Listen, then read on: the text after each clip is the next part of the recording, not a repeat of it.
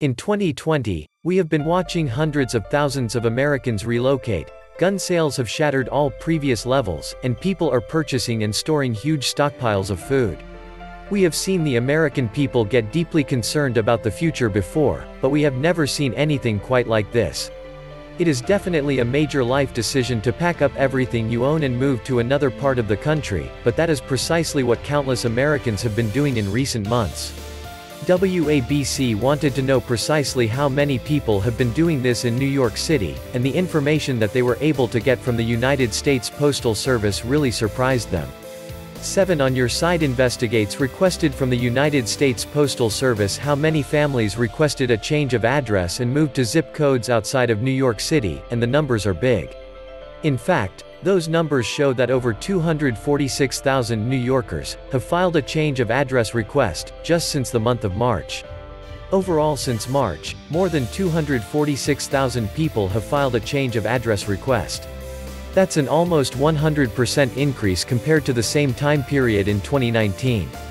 Of course, people have been moving away from other major cities in very large numbers as well, and this has created a tremendous glut of empty apartments that need to be filled. Because there is now so much supply and so little demand, apartment rental prices have been plummeting, and this has especially been the case in the San Francisco area. San Francisco saw the prices fall the furthest in September, according to data from Realtor.com, with costs for a one-bedroom unit falling by 24.2%. 2 other cities in California, San Mateo and Santa Clara, experienced the second and third largest drop in average one-bedroom rent prices, followed by Suffolk, Mass., and Manhattan.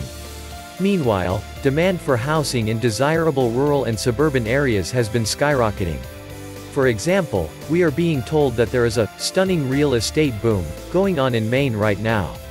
Maine has seen a stunning real estate boom as buyers from New York City, Boston and Washington, D.C. flee for quieter pastures amid the pandemic, causing home values to surge 17%, supply to hit a historic low and properties to fly off the market in a matter of 11 days. If I was looking to relocate to the Northeast, Maine would definitely be one of the places that I would consider. It is quite beautiful, crime is generally not a major problem, and the population density is very low.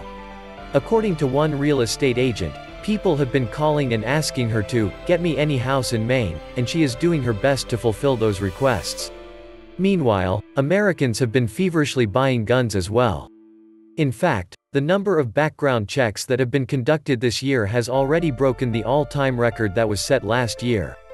The FBI's National Instant Criminal Background Check System, NICS, a widely accepted proxy, shows a 41% increase in activity during the first 9 months of this year, compared to the same period in 2019, which was a record year.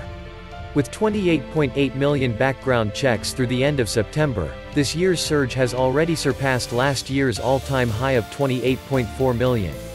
While other industries have been deeply struggling in 2020, the gun industry is having a banner year, and many expect that to continue in 2021.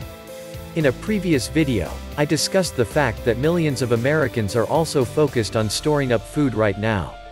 In fact, one recent survey discovered that more than 50% of Americans already have or plan to stockpile food and other essentials. Slightly more than half of Americans in a recent poll from sports and leisure research groups say they already have or plan to stockpile food and other essentials. The chief reason? Fears of a resurgent pandemic, which could lead to disruptions such as new restrictions on businesses. On October 2nd, the number of the disease cases in the USA was its highest in almost 2 months. At this point, so many Americans are stockpiling food that it has actually caused a very serious shortage of mason jars. The pandemic has caused shortages in coins, lumber and even aluminum cans. Now, add mason jars to the list. According to one small business owner, a 12-pack of jars will now often sell for as much as $70. Some of them are as much as $70 for one 12-pack of jars, and they should be between $10 and $12 but nothing less than $20 for a box of jars. So we can't sell them at that, you know, you just can't make money doing that, said Robin Hannon, owner of Timmy Crack Corn. So why are so many Americans going to such extremes all of a sudden?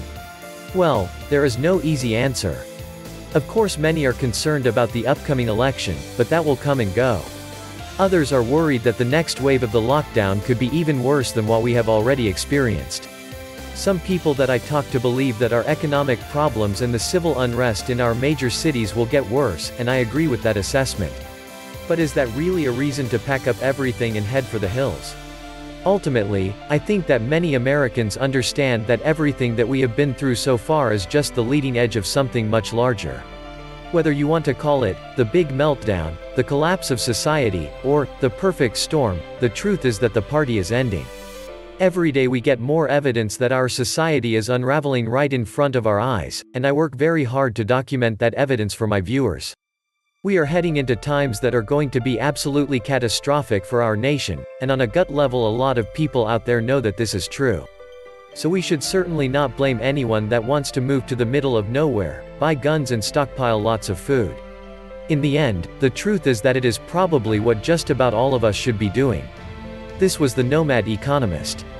Please like, share, leave me a comment, subscribe.